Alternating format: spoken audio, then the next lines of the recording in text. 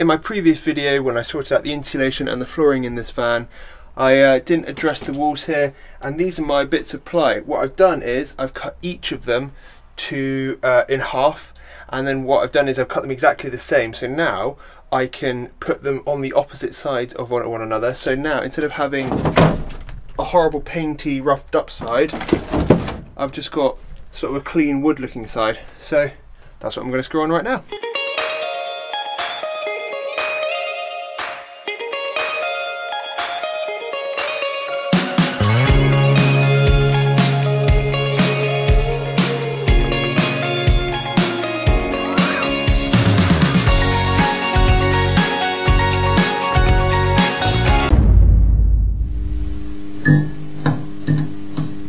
Welcome back, my DIY nomads. I hope all of you guys are doing really well today.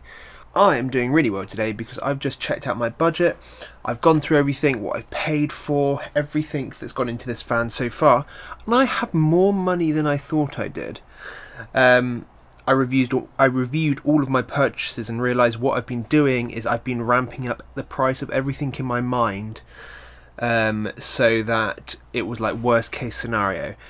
I've been adulting hard because I put everything into a spreadsheet, and yeah, it turns out I have £14 and 7p, I think it is, but 14 quid. I now have an extra 7 quid on top. So actually what I'm going to do is I'm going to order in, I'm going to go get some cheap of those CLS stud work, like standardized. They're like 65 odd millimeters by 64 millimeters by 38 millimeters wood, and the reason I'm going for some of those is because they come in 2.4 meter lengths, and they usually cost, well, at the moment currently, which is why I'm going to go now, is they cost £2.30 at Wickes, which is so good. So I'm going to buy 4 of those, and that will build the whole of the bed frame, so I'll have a very strong bed frame out of brand new wood, and then I'm going to reinforce it with bits of the wood from the red pallet.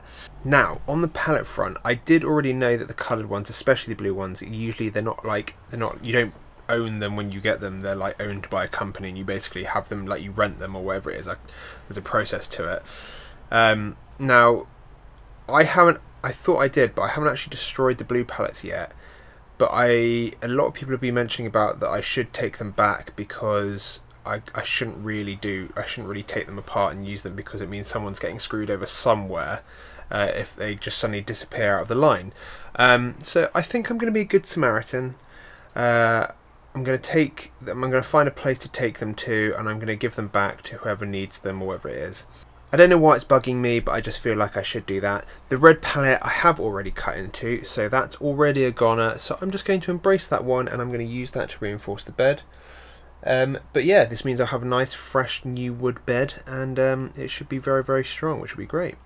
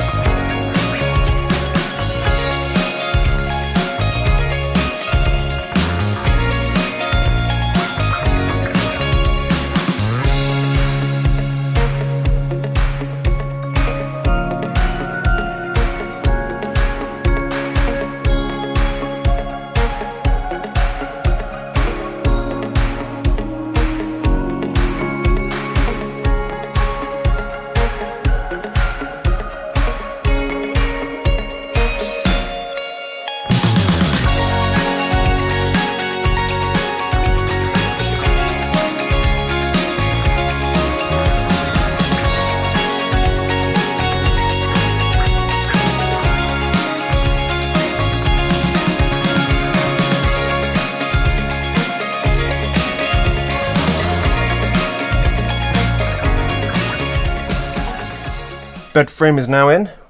It's looking sick, and I've also got this bit that I've made up. So basically this is 140 centimeters long, this base, and a normal bed is 190 centimeters long.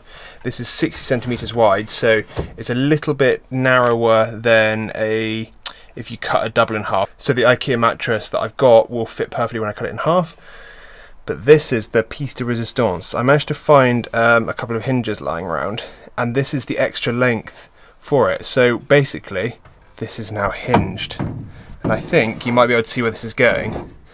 So, that is the full length of bed. Now, when this will have slats on the top, it obviously won't be able to go over the top, and I'm going to have a locking mechanism so it stays up. But I was thinking it would stay angled, really. But when you get to your other end, put the chair forward,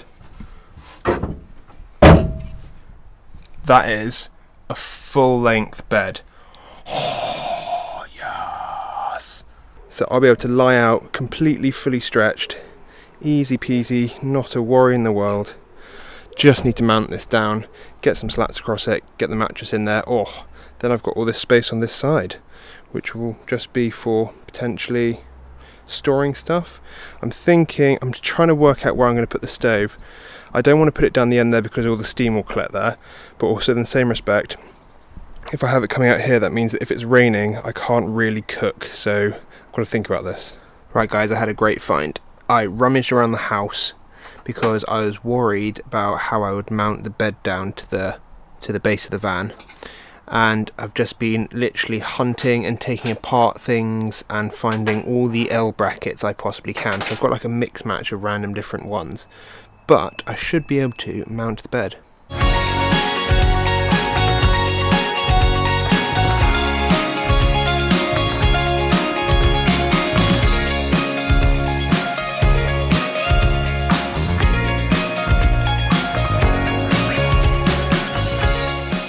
My bed for 1 week, looking awesome.